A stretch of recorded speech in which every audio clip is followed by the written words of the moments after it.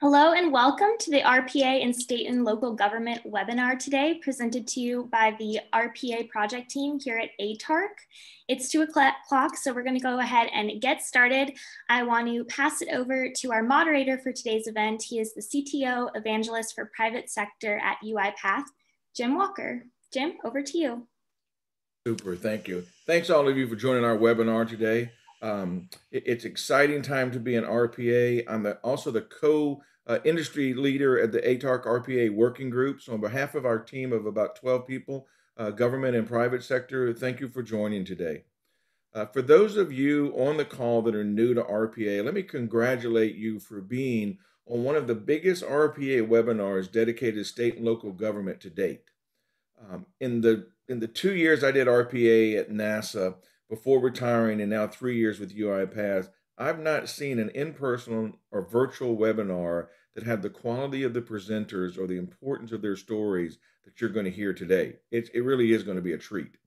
While RPA was demonstrating value in the federal government prior to 2020, we had 70 some odd agencies using RPA.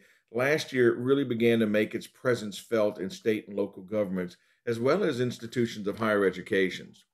California, Ohio, Florida, Mississippi, Maryland, they all started to use it to tackle their unemployment insurance issues, food stamp renewal programs, court fee payments, customer sentiment analysis, and even affordable healthcare applications with RPA. And even one county that I'm aware of that has started using RPA with artificial intelligence. So not only did it get started well and start to show value in 2020, it really took off. And all of these are achieving the goals of moving employees from low value but absolutely necessary work. And I'm going to repeat that. Low value work is what RPA always talks about. Low value doesn't mean that it's not necessary. It's just not necessary that a person does that work. And that frees them up, as one young Air Force tech sergeant said on a version of the Air Force Shark Tank, it liberated him to do higher value tasks that improves compliance, helps you with audits readiness, it reduces errors and processing time, it really creates the conditions for higher productivity, satisfactions in your employees, and reduces the cost of government, but also improves the service that you deliver to citizens. So in addition to the states that we mentioned today, we've got 4 agencies from 3 states today. And I'm going to take just a second to introduce those to you. From the Texas, we have Kirshna Edithill, who is the Director of Enterprise Solution Services in Texas. We have Scott Mastelon, the Commissioner of Suffolk County Department of Information Technologies in New York. We have David Brandon, who is the Director of Enterprise Services at the Texas Attorney General's Office. And we have Siva Apovo, Program Manager, Data Analytics, AI, and RPA for the New Jersey courts. So one of the first things I would hope for all of you to appreciate is we're going to show you that RPA is not built for a industry. It's built for anything that uses a mouse, a keyboard, and a screen that does highly repetitive, rules-based type of work. So gentlemen, could we take just a second and have each one of you introduce yourselves so that our audience can kind of get a feel for who you are? Krishna, let's start with you. Thank you, Jim. Very happy to be here. Like Jim said, leads RPA AI initiatives here in Texas. And these kind of events are great for not only for us, but everyone who is trying to put RPA. This gives a lot of confidence. So I wanted to thank you all for, helping us and, inviting us to this platform. Thank you. Perfect. Thank you. Hi, how you doing? My name is Scott Mastelon. I am the Commissioner of IT over here in Suffolk County. We're one of 2 counties located on Long Island, New York. Population here in Suffolk County, about 1.5 million. We have about 9,000 employees here, and I've been the CIO for about 5 years. And we recently implemented, or a little over a year now, about 13, 14 months, we have implemented an RPA program that originated with COVID, and I'll talk a little bit about that, but has been extremely successful, and we're definitely happy to share our stories here with the group. Welcome. David? Hi, I'm David Brandon. I am the End User Services Director for the Texas Office of the Attorney General. We've been doing robotic process automation. Actually, we went live about a year ago next week. And similar, Scott, to your situation, we had some COVID issues, and that's what spawned the need for a robotic process automation. But thank you for inviting me to be a part of the panel. I appreciate it. Glad to have you. And Siva. Hey, good afternoon. I am Siva Pavel. I am from New Jersey Codes. And as Jim mentioned, I'm one of the program managers responsible for innovation and adoption of some of the disruptive technologies out there. RPA is one of that. I also am responsible for data analytics, AI, machine learning, blockchain, you name it. But we, as the other speakers mentioned, we jumped into RPA during the COVID times. It's been very successful. I'm glad to share my story with you here as well today. Great, glad to have you. And you saw in the comment box, but I just really want to encourage those of you that are on the call.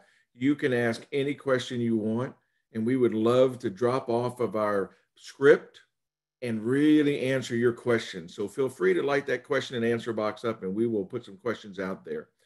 Today, we're going to focus on RPA. And I bring that up so that the audience appreciates that RPA is a tool in the artificial intelligence or the intelligent automation world. You have RPA, you have AI, machine learning, natural language processing, chatbots. And so we're going to focus on RPA, but I would suggest to you that anybody on this panel today is either looking at or using one of these other intelligent automation tools, and they are creating an environment that is an enterprise solution of virtual employees augmenting their staff, right? And so for those of you that are on that haven't seen RPA before, this software is going to emulate the human actions of seeing your screen, touching your data via the mouse, and entering data based on a standard set of business rules. In the virtual world, these digital labor, it's like a cruise control on your car. It's easy to understand. You know exactly what you're doing when you press the button, and everybody has it. It works with a self-parking car, and every self-driving car will also have the RPA cruise control. So it's relatively inexpensive to train and to use. And so I want to help you focus on one part of the story today. Each speaker is going to tell you about tasks that are being automated and not jobs. And I think that is critically important, because if you don't understand that, you're thinking, oh no, robots are coming to take my job. Robots are coming to take the task that you have never gone home and told your family you do. It is I had to scrape 52 web pages to get some prices to do some type of procurement. It is 16 fields off of a court docket that just have to be put into a spreadsheet. It's that necessary work that government does that's not, again, necessary for a person to do. So it may sound like a nuance to say that they're coming to help you with your task and not coming to take your job. But in the more than 79 deployments I've seen in the federal government, and now we're in about 25 states doing the boring, mundane, tedious work, I've never seen anybody go, well, I'm not needed, I'll be leaving tomorrow. Most agencies are saying, oh, we've needed a person for months. We've needed 3 people for months. We can put you on a program that we've been really trying to get to because it needs people. Right? So if you think of these digital interns, or as the Air Force actually calls them, digital airmen, right? Digital assistants. If somebody offered you an intern for the summer, there's no way you'd say no. If I tell you I'm going to offer you a digital intern, why would you say no? You know, don't make me pre-process all the applications for unemployment. Let the bot pre-process.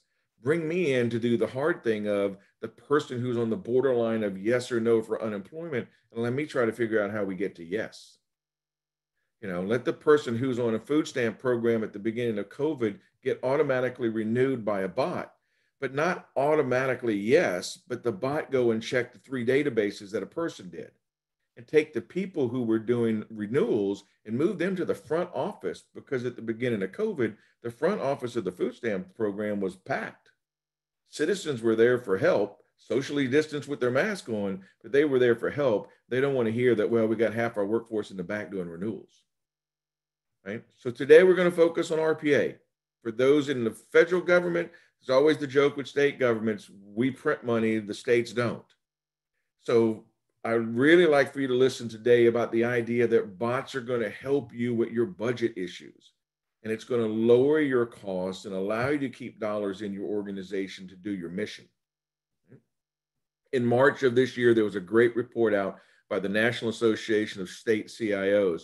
And what it did is it kind of validates what we've seen all year long, which is the idea that states are starting to increase the use of automation. Right? And particularly, they are starting to use it with a chat bot. And so I'll just very quickly, a chat bot is going to answer questions for you, and that's a great and a wonderful thing, but then nothing happens other than yeses or nos. But if you tie automation with that RPA and says, I need to know about a W-2 form, and the chat bot tells the RPA bot, hey, go grab a W-2 form and present it to this person. And if you're really smart, pre-populate with their information that you have in the database about them. So all they have to do is do a quick review and say, yes, that's me, and click enter. Now I have the same respect for my government that I have from Uber, from American Airlines, from FedEx, and from all those other places who are automating my life, and I'm happy to have it. And so RPA and automation really will give the government an opportunity to start creating a more digital government. And anytime I deposit a check that happens to come to my house from my dining room table, I'm thrilled that there's a bot doing that work for me. So Kristen, let's lead off with you today. Can you tell our audience what challenge led you to RPA? Describe for us what your current bot or bots look like and what they're doing, and what's been the impact on your program. Thank you, Jim. And firstly, I want to thank you for the real explanation, so we don't have to say why we do RPA. But in Texas, we were really focused on transformation, cloud transformation, and I see it as three areas that why we went to RPA. The first one is, as per the rule of transformation, you need to excite people, you need to energize people, and you need to create and send passion down the line so that they get excited. And then the second one in that is there should be training, there should be budget, and there should be coaching, everything involved. And the third one is you need to sustain it. So with the budget cycle of close to 29 to 30 months and all the government constraints that you can think of, RPA was the easiest answer for me, that the transformation to happen, to do all the three goals, I thought RPA was the best way to go. The second one was help. You don't need $1 million to get into RPA. You can go and sell this to any senior leadership, and especially given the fact that I was able to, or we were able to do it because, Paul Graber came from UiPath and he said, look, we have community support and we have this, trial test licenses. That made it very easy for us to get the ball rolling. So we don't have to go to procurement and, try to get those things. So that is the second one. It was easy to enter into. The third one is what, Jim talked about. People were struggling in the sense, some of the people were not having work-life balance. That, I have a story of a manager who came to us and told us, look, my staff doesn't go to, when you go home, my team is working, trying to reconcile telecom bills. Can you imagine, when you have a dispute in a telecom bill, how difficult it is to get that resolved? And imagine when we are to resolve the all of Texas government bills that comes in, and they manually enter it into the system, and they go spreadsheet one line at a time. And then by the time, they don't even see weekends, they don't see kids, they don't have a family work-life balance. And that really forced us to really look at in detail, and we kicked off a proof of concept. And you won't believe, somebody was scanning like Jim said, an invoice into an Excel spreadsheet, and they took 8 hours to do it, and the bot was able to do it in 2-3 minutes. So imagine that freedom that gives to that person, and they can go and do cool things. So that was the whole idea. So these were the three main reasons why we were able to do it, and we were able to achieve about reduce the number. And one of the great story is Texas Workforce Commission. And I'm sure David will talk about the Attorney General success story. But Texas Workforce Commission, when they launched the Larry the chatbot, as of yesterday, I'll give you exactly the stat: 3.6 million Texans answering about 16.8 million questions. Imagine that in English. And because of that success, they launched another Spanish version, and that answered about 36,000 questions. 36,000 people asked the question, and the response was about 182 questions, right? So it's a massive amount of, imagine all those people were not able to do that in this pandemic, and I see that as a great impact. And in 2 other bots, we saved about 300 hours per week, especially again during COVID. And I don't want to put numbers against it, but you can do the math. 300 hours, if you were to give it to a consulting firm, how much that would be, for the rest of the year. Nice, great examples. Yeah, and it's so much flexibility. Thanks, Kirsten. Scott, let's turn to you. You and I spoke around this time a year ago. You had just started your RPA program because of COVID. Would you mind sharing why RPA, what your challenges were, and what you've got in your program up to date? Sure. So so COVID obviously was difficult for all.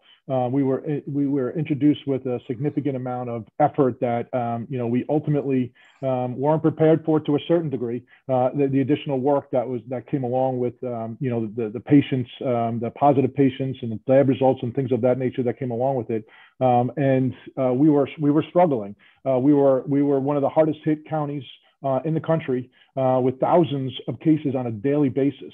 And what we initially had started to do was, given the fact that we're a county, we were relying on the state as it relates to capturing information related to positive cases and lab results. We were downloading information from the state systems, reading through various PDF images, determining whether or not it was a positive or a negative case, writing on the forms, distributing them to our nurses, and having them actually make the initial contacts to determine whether or not there was any issues and to inform the individual patient. And once we could handle that when we had 20, 30, 50, 100 for that matter. But once it started getting to the 400, 500, 600, we had a staff. So our county executive staff had to basically allocate about 15 people, and they were recruiting people on a daily basis. Anybody that they can grab, they were moving into this area, and we were setting up computers to do data entry. So they were taking these PDF documents that were written on by the nurses, and they were entering it into another system because they couldn't actually capture it directly from the state system because we didn't have an API that was available to us. And one day, one of the individuals had come across my office, and I heard him over speaking to one of my developers and said, "We got to screen scrape this state system. It's killing us right now. We can't." I said, "Wait." So wait a minute.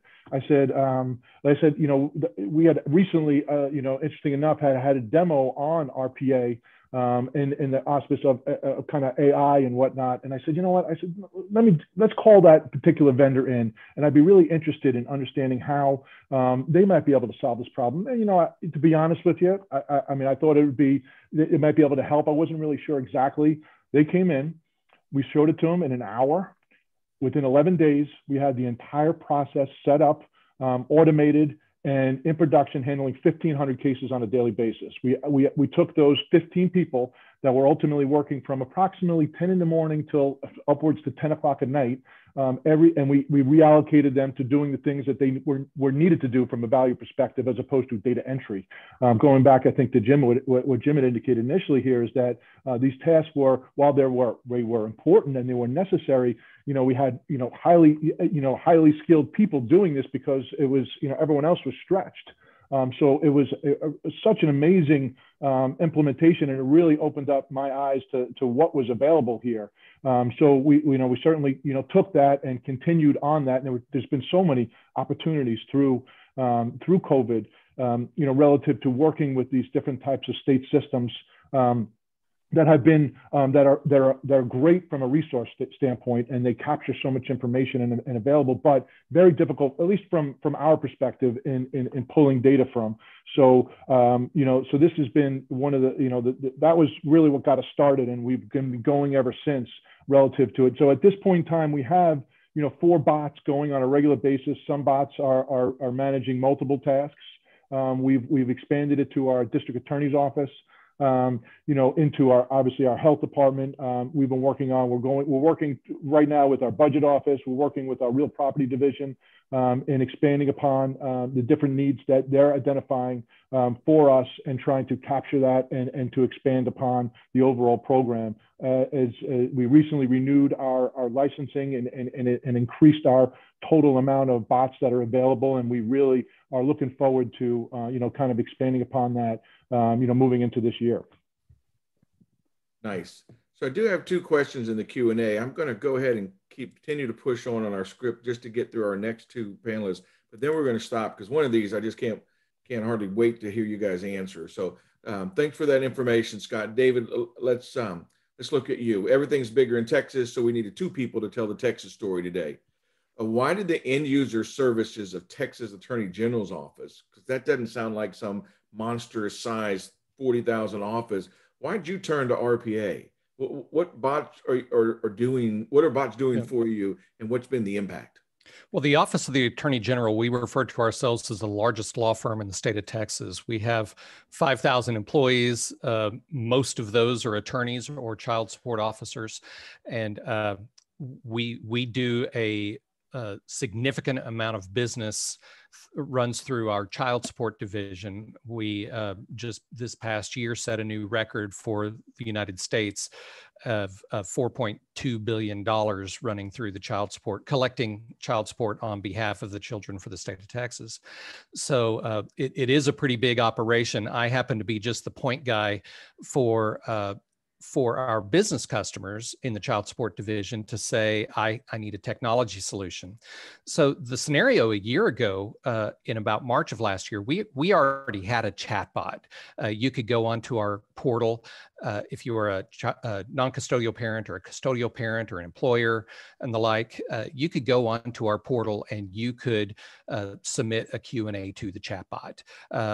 We had several people spending 60% of their time responding to chats. They did have scripted responses for 63 distinct topics. But then last year in April with COVID, when our customers could no longer come into the office and meet with our child support officers or their attorneys, the backlog of chats, this is just the backlog, was growing at 2,000 messages per day. We increased the staff to 45 people full-time responding to chat, and the backlog still wasn't shrinking. So we had a pretty significant problem that needed to be solved very, very quickly. So the solution is on May 15th of last year, we implemented a robot to automate chat responses based on that keyword match. With those 63 different topics, we were able to automate 29 of those based on the keyword. So depending on the keywords detected by the bot, it provides the scripted response in an automatic response to the chat.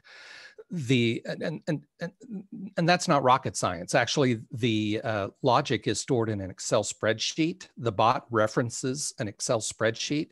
So if our business users decide that the response, the canned response, needs to be modified, they can change it themselves. They don't need to send it to IT. We don't need to do a deployment plan or a release plan or a change management process to get it changed. They can do it themselves pretty easily, quite honestly.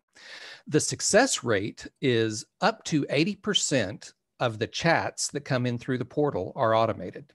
Now, on average, it's about 45%, but it does go up to 80%. That translates into real staff time and return on investment. So I'll spend a couple seconds talking about the impact. The manual process on average was 3 to 5 minutes per chat. A bot does it in 10 seconds. The time savings, if you translate, is 2.8 to 4.8 minutes per transaction. Just for the backlog, the 2,000 messages per day at the 45% average automation rate, that's between 42 and 72 hours per day. That's 5 to 9 full-time employees every single day. That turns into some real cost savings, but more importantly, into better customer service. In terms of implementation, it took 2.5 days to implement. It was that straightforward. Now, to get it to scale, we had to go through some extra formal procurement processes and acquire some expertise from UiPath, and that took a little bit of extra time. Once you try to secure budget and resources, the timeline sometimes grinds to a halt. But that's not a technical constraint. That's a business constraint, rather. I see Krishna is smiling because he's working very, very hard across the state of Texas to fix that problem for all 200 plus Texas agencies. So, it took 2.5 days to implement. We saved between 5 and 9 full-time employees per day. And then, of course, the side benefit is robots are always consistent, and robots work 24 hours a day, 7 days a week. We actually have to let our employees sleep and go to the bathroom every once in a while. So the benefits were extremely clear. And I think in a few minutes, I'll be able to share a little bit more about where our next steps are taking us. But that was what got us into bots. Thanks, David. And earlier I mentioned the idea about automation, and the math on the numbers is important. You were getting value from chatbots before you ever looked at RPA or anything else. When you add the RPA to it, you exponentially improve the value of your chatbot. In addition to the fact that you have RPA working with it, the bot doesn't have to only work with the chatbot, so it can do other work for you. And so if you tie that with AI, or you tie that with natural language processing, it's not like it used to be where you bought a ticketing system, ServiceNow or Remedy, and the only thing it could do was ServiceNow or Remedy. Right. Now what you can do is say, hey, I've got a problem where an employee is working with their screen and their mouse, and they have a couple of decisions to make or a database or two to log into to check, and you can give that to the bot. And so, like I said, I'm chomping at the bit for this question. Jim, you're taking away my thunder on that one. When we talk about when we talk about my future plans for bots, I'll talk more about Service Desk and those kind of things. Sounds good. Thank you. And Steve, to close out our midterm sessions here, we spoke with your CIO last year, Jack, and he's a great guy. Clearly not as good or as smart or as good looking as you are, but he's still a good guy, right? You can't fault him for that. Your program started during COVID. Can you share your story, challenges, and what you're seeing in your bots? Absolutely, Jim, and thank you for the compliment. That was very nice of you. But Jack looks as smart and intelligent as I do. So I don't want to take away any credit for him. Unfortunately, he couldn't make it today, so he sent me as his representative. But like most of the people, our story started during the COVID crisis as well. But I want to take a few months before that to set the stage. We being the innovation arm of the judiciary, we are always constantly in the lookout for the technology out there in the marketplace, what we could bring in and how it would add value to the business. And something that piqued my interest has been RPA. And when I scanned the landscape, I saw the meteoric rise of UiPath in about a year or so, and reached out, and just with one junior developer, we were able to get going. We did not depend on any external service providers. It was just us with one junior developer who was curious to learn new technologies. And UiPath was kind enough to sweeten the deal. They offered us a starter package. So we got on an entry into the UiPath software with about 50,000, I would say, 3 unedited bots and few studio licenses and few attended bots. That was good to go. I mean, we were good to go with that. And we had no clue what we were in for because this was pre-pandemic.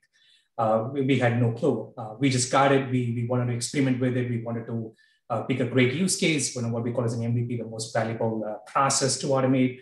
And then boom, we got hit with the pandemic. As it happened at most of our lives, our core operations cannot stop because we have to continue to serve justice no matter what goes on. That's a critical piece of the public and the society. So the Chief Justice had a mandate to continue the business operations. Right? We are a 9,000 member court operation, and everybody gone virtual with all the hearings and the court process happening online. Most of our systems were digitized already. We are paper-free, but there are few areas which are still face-to-face. One of the things that struck us is some of the municipal code payments, right? Municipal codes is the largest code operation. We have 530 municipalities. Each one has its own local municipal code, and they accept payments for complaints. This is the high traffic, high volume code. We have over 6 million cases filed every day. And there are payments that need to be made for municipal complaints. And we estimate about 50 million in payments coming in annually on this. And there is no way we can stop that payment process. And we had no way to accept the payment online. So our options were very limited, right? Number one, we had to think of a brand new solution from ground up, build an entire payment integration with our legacy system, which is 30, 40 years old, and test, roll out, train, and then implement a solution. We estimated about 12 weeks, assuming all hands on the deck to provide the solution. It would cost us about $1 million to do this. The second option is to repurpose an existing payment solution, which is built for another system, and then capture the data over there and have a code staff, one per municipality, which is about 530 staff on a daily basis, full-time, dedicated to receive the payments, just do this virtual chat operation, turn around to the next screen or the monitor, and be able to go into the other system and log in or enter the payment data into the complaint system to fulfill the payment needs, right? So these two options were not looking good for us because both would take us months to train, to implement, and then we are looking at 530 staff doing this full time. We did not simply have the luxury to afford that, right? That's the moment we had the epiphany. We did not think about this nice, neat tool that we had recently procured, and it was like a Goldilocks scenario for automation, right? We had the tool, we had a staff, and we had the opportunity, and we had to come up with a solution very fast. So we quickly assembled to implement the solution using UiPath. It took us 2 weeks time to market, Jim. That's all it took us, 2 weeks time to market. We had a solution in place. We did not have to train the staff. We simply created one bot that was able to constantly monitor, receive the payments as they come in, and then log into the alternate system, the legacy system, enter all the payment details, and fulfill everything that we need. So we got the business going, got up and running on the feet in a matter of 2 weeks. So that I would consider showed the power of automation to the entire organization in a span of like 2 weeks. That set the stage for us. And I want to talk about the next automation, which is very similar, high value automation that we are implementing right now. We got hit with a crisis because we are decriminalizing the marijuana in New Jersey. We were just told beginning July 1, marijuana is not a criminal crime anymore. So you're allowed to possess and consume marijuana under certain conditions, right? So we have a domino effect with that. We have to go back and undo a lot of case management operations that are being done across various systems, across the criminal codes, the probation, family codes, municipal codes. We had to go into different case management systems. We had to unwind, right? Any cases that are scheduled, the calendars had to be clear, that had to be unwound. We had to clear up any payments. We had to free up people from prison. We had to stop the probation monitoring. Every single system, we estimate a tsunami of data coming at us in the next 6 to 8 weeks. And the only solution we had is automation. Without an automation, I don't even know how we would have solved this problem. So we estimate about 30,000 just in one system, 30,000 cases, I say, just in one system to be cleared, right? Now we are looking at 5 or 6 systems and we are racing to meet the deadline. We're building the automations to solve this problem. And I'm looking forward to have a success on this one as well. Thanks. That's a great example. The IRS, you know, one of the things in federal, and I'm really focused on federal, so I have a lot of examples, is the number of federal employees who are willing to talk about the success that they're having with RPA. The Chief Procurement Officer of the Internal Revenue Service recently published on their website the story of their automation. The National Defense Authorization Act, which you'd think of Department of Defense, directed the IRS to add a paragraph of text into every contract that they had, some 2,100 contracts that they needed to go into, insert this text in a certain way in a certain place. And the procurement officer, the chief procurement officer, did the calculations and said, this is going to take us about 2 years to do. When they applied an automation first mindset to it on, hey, instead of doing this manually, how can we save ourselves? They took 2 weeks to build the automation and 3 days to run it, and the work was done, right? And so that, I think, is a perfect little example that's going to lead us into this question for all 4 of you. And feel free, anybody that wants to jump on this. On the other side of your examples, RPA is doing the work so fast, it means that you don't need that many people. Is RPA killing your workforce? or does RPA get embraced by your workforce, or so far it's so new you don't know? I'll take that, Jim, if you don't mind. Please. Our business customers, to our business customers, it's so new that they don't know. But I have been able to see firsthand, since I'm on the front lines of what the bots are doing, I'm able to see that the benefit is to our employees. It's not that we're displacing our employees, or it's that we're reducing their workload, we're reducing their repetitive rules-driven tasks. And now they're not so stressed out. They don't have such a backlog behind them. And even if we don't reduce our workforce, the satisfaction of our employees has increased because they're not so overwhelmed and in crisis mode all the time, simply because the volume has decreased. But I'll tell you in a minute how we intend to defer or redeploy staff during our reduction in transactions. And, and I can also, if you like, from my perspective, I mean, no question that, we had a number of people embrace, this, and ultimately we're extremely pleased with the results that it was able to bring forth to the county itself. But a lot of those folks were, more of the, again, we talked about the county executive, we talked about the district attorney's office, folks that are more on the, kind of we'll call them from a county perspective, or government exempt employees. I'm not going to say that we certainly don't have individuals that have been doing things for a number of years that are somewhat antiquated. And somebody coined a phrase here in the county that almost a little bit like Stockholm syndrome. They fall in love with these bad processes. They really feel it's the only way that it can get done, and they don't understand that there's another way. So that certainly has been a challenge for us, is to try to educate those folks and make them understand that, listen, number one, there's a better way to do it that's going to make you happier. And number two, we're going to find plenty of things for you to do outside of that particular task, because there's things that have been burning a hole in people's, in people's task books, if you will, that just haven't been able to get done because we're doing all these other things that are not bringing any true value, to the organization, to the department. Nice. Krishna, Siva, anything on it? Yeah, I would like to add a few points as well. And first, I want to say to whoever asked this question, that's a great question, because one of the things that we do, Jim, is we meet with, we do a door-to-door campaign, automation campaign, I should say. And one of the questions that we are constantly asked about, of the topic that definitely comes up in every single meeting, is this particular question, right? This is the elephant in the room when we address anyone with this automation, artificial intelligence, any of these disruptive technologies, and what is going to happen to my job? Is this going to replace me?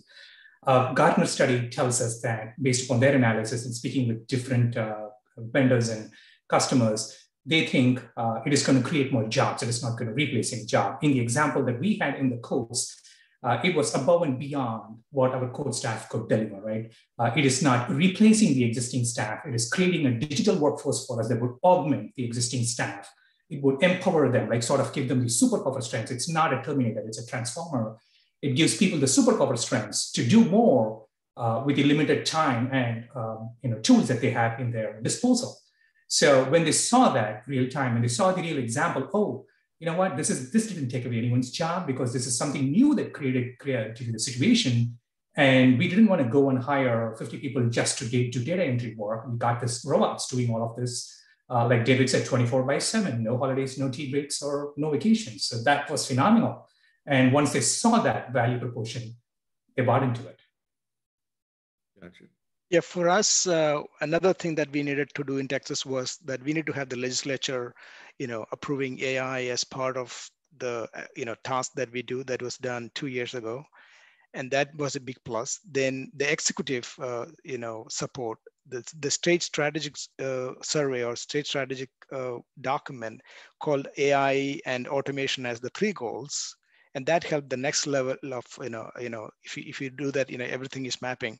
And then it was very easy for us to launch and get the effort and work with the agencies to say that, look at this technology. And one of the big tasks for us was, there was not fear, but there was the unknown, right? So you need to, kind of, feel it. And we were able to work together with, UiPath and many other industry leaders and make sure there were a lot of sessions were offered as training so that people can go and quickly, get some quick training and do hands-on. And in an hour, in an hour and a half, I have another session where 100 people are registered for a invitation-only hyper automation session. So people are joining all these sessions and getting that fear of unknown away.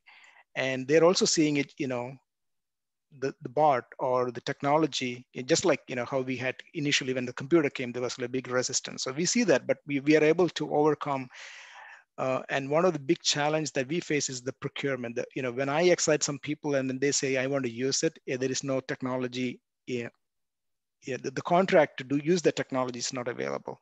And people ask me why UiPath, because UiPath was able to procure that license and have that license to do business with all the Texas agencies. That's why, David was able to quickly go and implement the technology. And we have an AI Center of Excellence built. It was officially kicked off in December, mainly to help take this fear out and show and do hands-on training and make sure that, we have a clear path for everyone so that they happily follow the path and understand that these are digital assistants. This will make your life better. You can sleep more, or you don't have to work weekends. And also, I like what George Rios, the CIO for Park and Wildlife, said. He had employees or team members who were doing 5 tasks, and he said, look, if I can take 2 tasks away, they can do the 3 things very well. And Scott, let me get one quick question that came specifically to you. What types of automation levels are you seeing around data extraction for handwritten documents? And are you using an OCR solution of any kind? So this is something that's recent for us. So we have a real property tax service agency that's responsible for verifying all various property-related documents, and it's verified against an address and a mapping tax map lot number. And there's a lot of handwritten stuff in that, obviously in those documentations. And one of the things we're doing is we try to combine the robotics with AI in an attempt to try to do some manned robots that will enable us the ability to bring certain the exceptions as Jim alluded to initially to an individual where they can ultimately make a decision. There certainly is some challenges related to the OCR, and we're running into a few of those challenges, but in the same respect, it certainly seems and we're encouraged by some of the things that we're seeing, and we believe that it's a path forward that will enable us the ability to begin to look at handwritten documents and begin to OCR them intelligently and bring them into the fold. Perfect, thanks. So we're at about 45 after, so we're going to move forward, asking each of you to shorten just a little bit. So let's start, Siva. What about your RPA program? Where do you see it going 12, 18 months?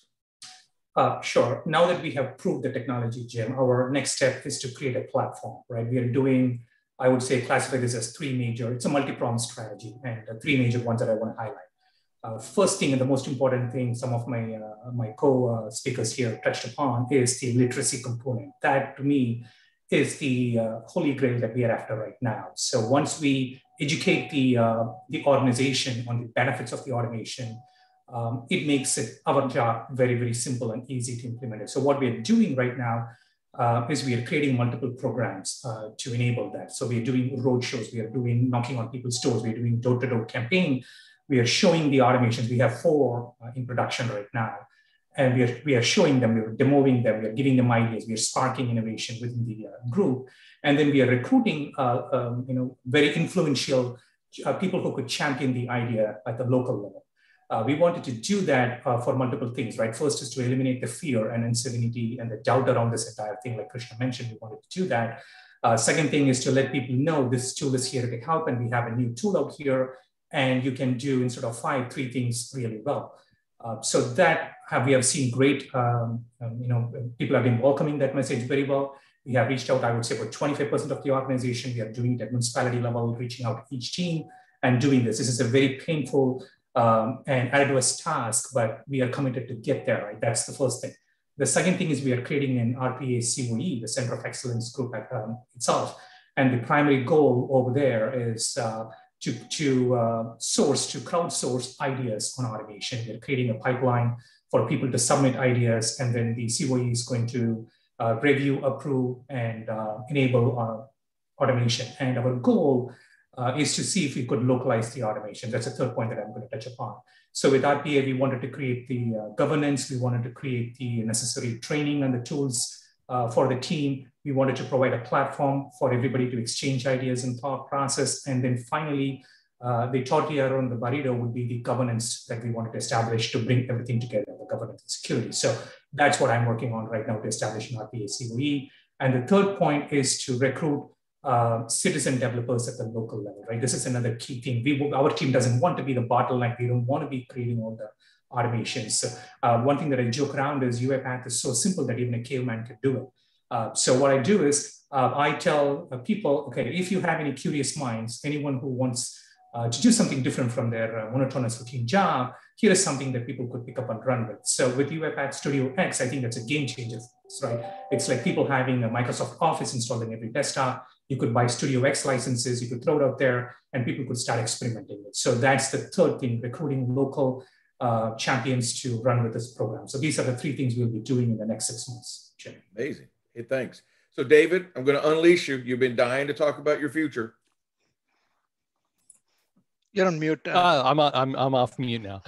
We have a backlog of 33 chatbot initiatives and bot initiatives, and the primary use cases continue to be responding to customers and password resets, right? The low-hanging fruit of the automation world.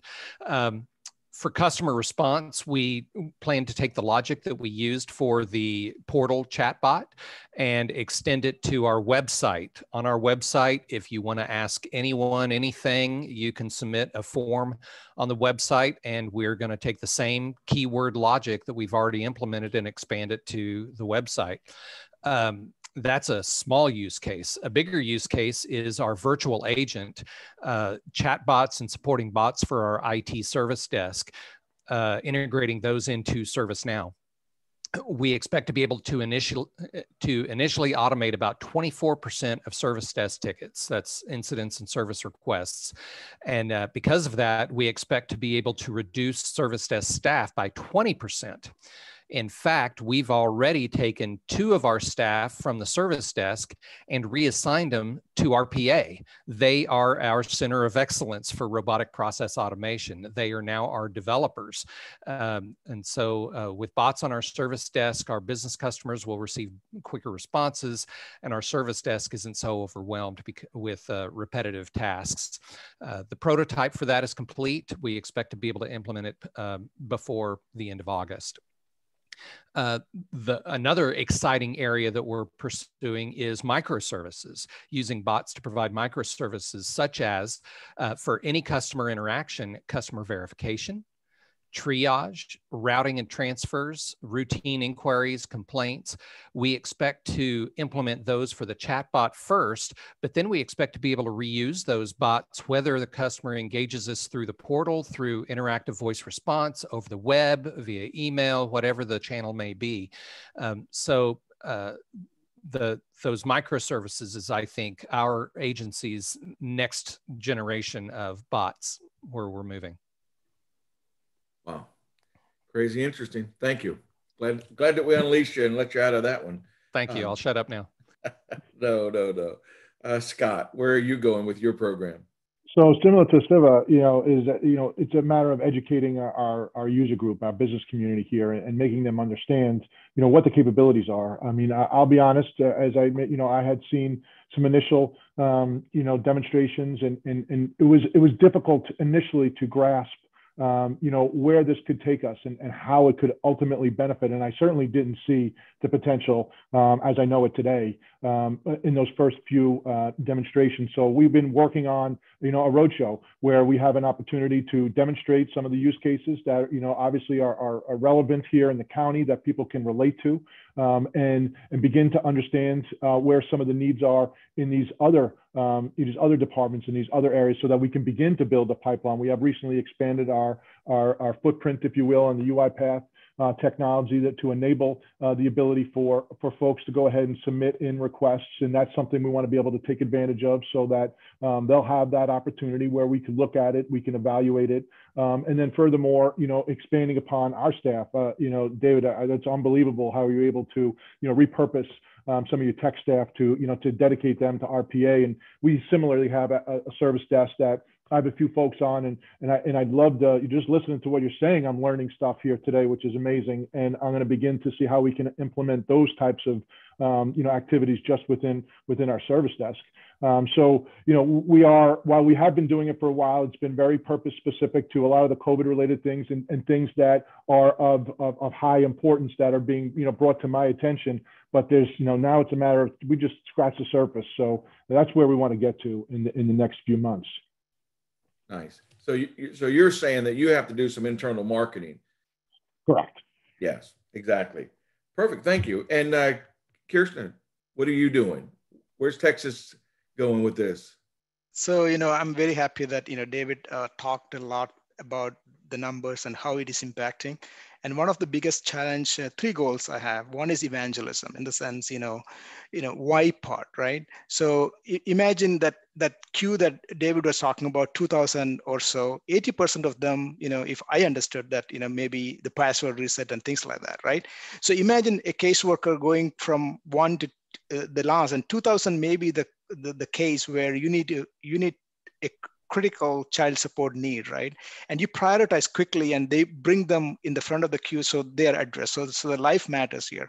And Department of Family Protective Services, Health and Human, imagine, COVID test, all of those things, why we do it, we are saving life, right? If a person is able to test faster, he's getting the cure faster. So that is a message that we are giving, why we have to do faster, right? So we save lives and we make life easy, make the benefits come early, those kind of things. The second thing is the what part. I want you all to understand, I know a lot of, vendor partners are listening as well.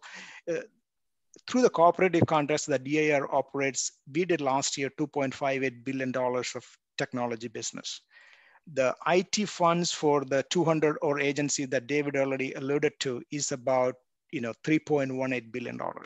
So if you add the two, and if you only round up to a $6 billion, in the next 5 years, it's a $30 billion market right here in Texas.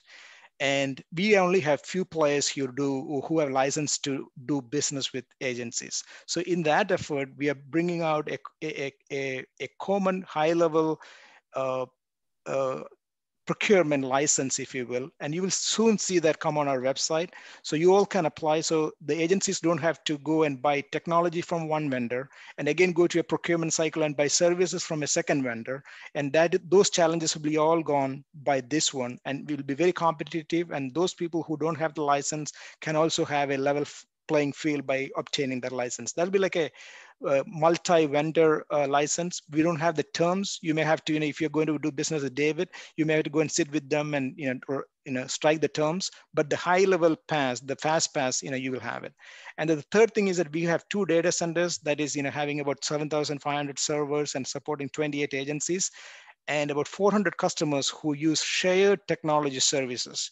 And we are very seriously looking at making RPA as a service in the sense, every agency don't have to go and stand the orchestrator and have their own bot and have their own, do everything, but they will be able to subscribe bots and stand it up pretty quickly and do that, faster.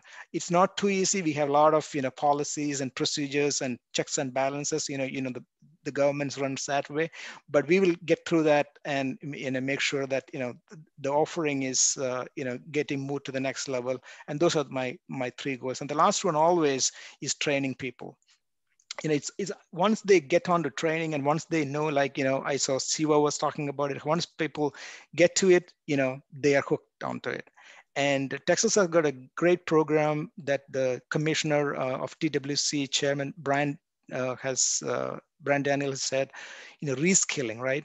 Imagine if the 550,000 employees of Texas, the full-time employees, if they at least get the level of knowledge, the online knowledge a middle schooler has, they can easily get to the next level.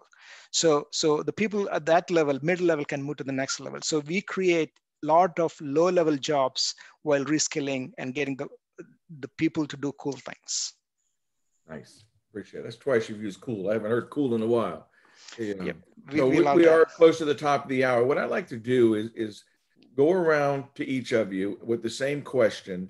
And the question is going to be, when someone listens to this ATARC webinar on demand a couple weeks from now, and they hear you, what's the one lesson learned that you want them to take away from what you've seen with RPA? And could you also let our audience know how, if they're interested in communicating with you, what's the best social media or email address or whatever that they can reach out to you to talk to you about your program? And so, David, let's start with you if we could, sir. After you come off mute. After I come off mute, yes. Yes, sir. That's the one thing you need to take away, is always come off mute. No, the one thing, the one takeaway is that it's easier to implement than you think it will be, but it's harder to govern than you think it will be. Because if you don't have strong governance around your bots, you're going to have bot sprawl, and you won't be able to control them, especially once you open it up to user developed bots or even citizen developed bots. That governance is going to be key. If you want to reach out to me and get some more info, I'm at david.brandon@oeg.texas.gov. Perfect. Thank you. Siva, what about you? What's your one big RPA lesson? Mute? You got David's mute button on your... Sorry. All right. Apologies. I was going to say one takeaway would be automation is basically not a terminator, right? I mentioned this point. It is a transformer. So educating people and getting the buy-in is critical. I would say it's a foundation for your successful RPA program. And identifying the MVP, the most valuable process to automate it. Not every process is a candidate for automation. Identifying the one that's going to give you the maximum impact is critical. So that would be my takeaway. And if people want to connect with me, I'm pretty active on LinkedIn, sivakumar.apavu, and then you could email me at siva.apavu@njcodes.com. Very good. Thank you, sir. Scott, your lesson? One thing, get started. I don't care how small it is, but get it started. I have had conversations with folks, locally here in different counties that said, how are you doing this? And I said, listen, I got RPA going with this. And they're like, it's too late for us. We don't have the money. I can't believe that you had the, you were able to get it started back then. So, and we started while it was relatively large endeavor. You can start so small, get it started, get it in play, and it will expand. I guarantee it. There's so many things that you can do with this. Get one person trained in it, get one company you're comfortable with, whatever the case may be. Start small and let it grow. And as far as getting in touch with me, LinkedIn is certainly a way you can get in touch with me, but I also have my address here. My email is scott.mastelon at Suffolk County, NY, that's all one word, .gov. Very good, Scott. Thanks. And Krishna, Thank you. Take away. Yeah. Yeah. I think I got three of them that I had already taken, but I would say focus, the human in the middle, right? You cannot do, Jim was alluding to when we earlier signed in on, why, it's focus on the people. It's not technology, we have support, but you have legislature, everything, but it is the people that you need to focus, care of them, and make sure that why you are doing it and why they should do it, why it will add value to them, why they will grow their resume. It's personal, right? At the end of the day, sometimes. So you coach them in that way. And you all can contact me at krishna.idathil@dir.texas.gov. And you can also look me up on LinkedIn. Wanted to thank you for all listening. And like Scott mentioned, it's like swimming. You need to jump into the pool. You cannot, take a online lesson, or you cannot do anything. You need to jump. So I would say jump in, and there will be people there to help. And like my boss says, John Hoffman, who is a CTO and CIO here, deputy CIO in Texas, says, don't be the last and don't be the first. But we are here already. But jump in. So that's what I would say. Super. So I would like to add on to it. I was just going to add on to what Krishna said. Just make sure you don't jump in the deep end of the pool. Yep. Start at the shallow end. Yep. No disagreement there. So, gentlemen, I said at the very beginning of this that this was going to be a treat. It really was. I had 100 notes that we could have gone on earlier. I really appreciated our audience asking some really good questions. It generated some some good back and forth. And so with that, I will say thank you and turn it back over to our ATARC team. Awesome. Thank you to our panelists and our moderator. And for those of you who attended today's event, they had some wonderful questions. So really great to be a part of this. And we will send out a final wrap-up email afterwards once our video is uploaded to the ATARC YouTube channel, where you can watch it on replay. And thank you all again. If anyone in the audience has questions for me about how to get involved at ATARC, you can reach out to me. You should have my email if you registered, but I'll be including that in the email wrap up as well. So everyone have a great rest of your day. Thanks so much. Thanks all. Thank you, everyone. Bye. David, that was good.